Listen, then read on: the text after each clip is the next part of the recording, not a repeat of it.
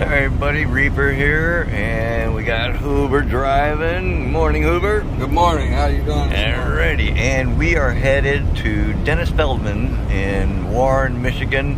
We're going to be picking up some pumps and some other equipment that we've been trying to get from them for quite a while actually. Then we're going to hit up to Fulton and stop in at Michigan Tropical and talk to Mike, and I believe we're bringing home some fish as well.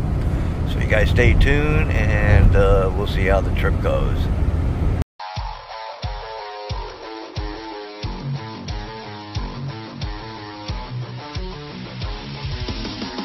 Alright, Hoover and I are on I-75 headed north, and there we are.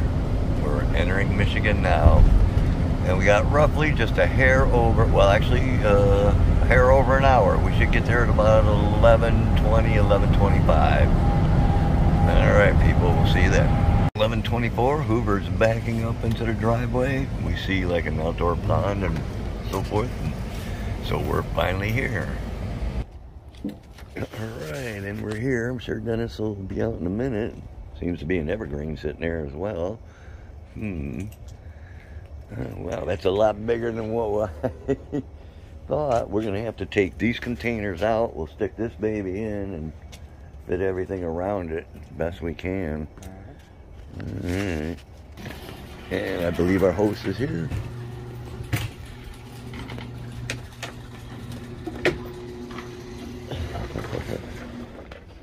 I'm Steve. How's it going, Dennis? How are you? I owe you that much. I know you do. Don't tell me that's Steve. I posted, I said, I've been called a lot of names before, but never Steve. Yeah, that's what he told me. Yeah, I talked with Rich a while ago, and text message back and forth. This is the old koi pond I have.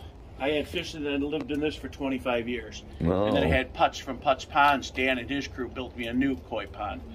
But I know you've had trouble with straps and stuff and keeping them, but I had a 96 Dodge pickup truck, and this is what I kept all my stuff in. You're welcome to these, you know, bungee cords and straps, and right. These are the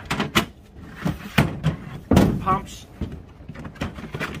There's all kinds of, you know, I mean, that one's a 1,200 gallon pump. There's some 500s. There's all kinds of equipment for, you know, to make the water, the bells and everything else like that. Move them all flowing. Yeah, and bio boxes and, you know what I mean, extra sponges. There's, both of these are extra sponges, you know what I mean, filter pads. Right, filter pads. So, I had other stuff, but I kept just giving it away.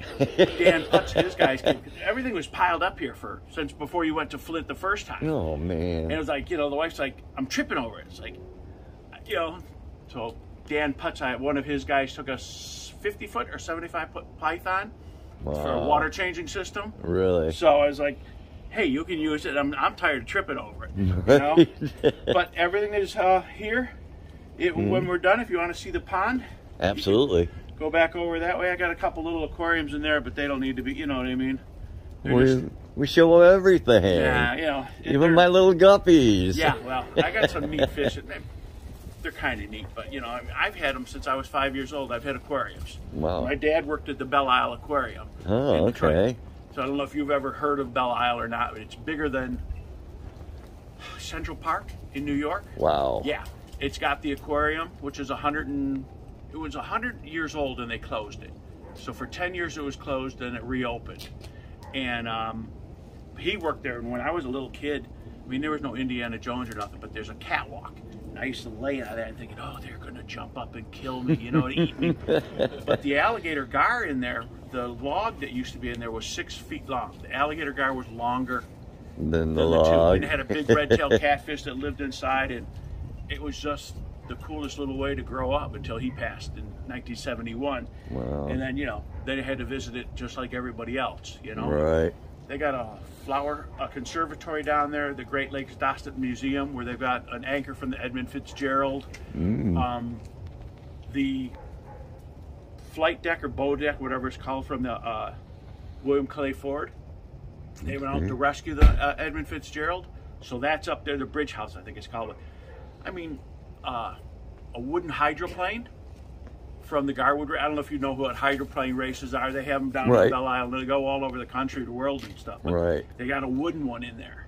It's encased in glass. They can walk in. People can't walk in, but yeah. Anyway, let's get you loaded up. Alrighty, yeah, let's get this loaded. This I was going to put around my pond. That's for him. And behind it in a bag is forget-me-not. It's a pond forget-me-not. So just stick it in the stream, or you can plant it in the dirt or the gravel. It's easier to maintain it if it's in the pond. Right. You know? They can spread. I'll show you something in my pond that Dan put in. Spread 25 feet. It's outside the pond and everything. Wow. However you want to get the water. Yeah, it'll need to be watered. And that's temporary. We're not sure exactly how we're going to do this because we don't know what fish we're picking up from Michigan Tropical. So once we get there, if it's only going to be one little, you know, tub, we're going to be all right. We can keep it underneath. If not, we'll go ahead. Hoover and I will take it out and we'll put it on top, strap it down. But we'll see when we get there. And Dennis, you're going to show us your pond? Yeah, we can cut through this way. Alrighty. I mean, ooh, some angelfish. Yeah, I mean, I've had angels my entire life. Oh, beautiful. I can't keep these guys from killing anybody else. Really? You know what I mean? I got this really cool little swordtail here.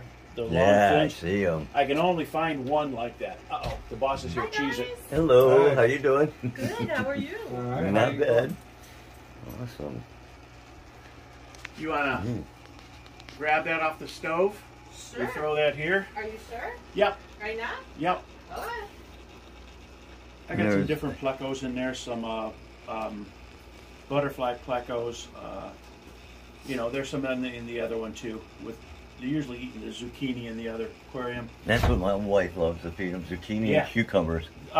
We use the lettuce, romaine lettuce. Really? And I got a 90-gallon that's empty in the basement, but I had for years fancy goldfish in it. I would take an entire head of romaine lettuce, scoop up the gravel, put it in it. 3 days later, there's just a core. You know? And of course, who gets the bad news? Reaper does. He gets to smell it all the way home. What's that? Oh! Jeez, he's old. Thank you very much. Careful, it's heavy. Yeah, hold that. You know what that is? The chair. You know what that is? No. No? Oh, White Castle. Yep, they're sliders, man. It's a whole box of sliders. Yeah. There you go. Yeah. Thank you. It'll be all right. All right. Oh. You guys watch my videos then. This morning to grab. But yeah, Dan Putz did this for me 4 years ago. And then a month after it was done, Greg Whitstock came out and did his video. Oh, really? Yeah. So it's just like a month old. I mean, obviously everything has died back for the season. Right.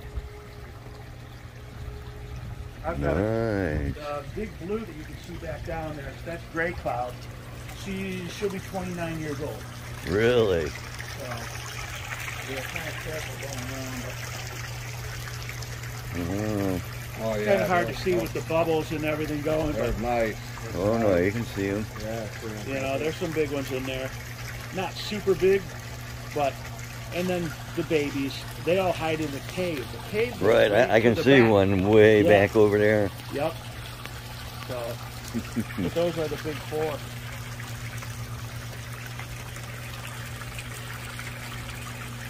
Awesome. Yeah, these are, you know, the flocks, they grow over the rocks.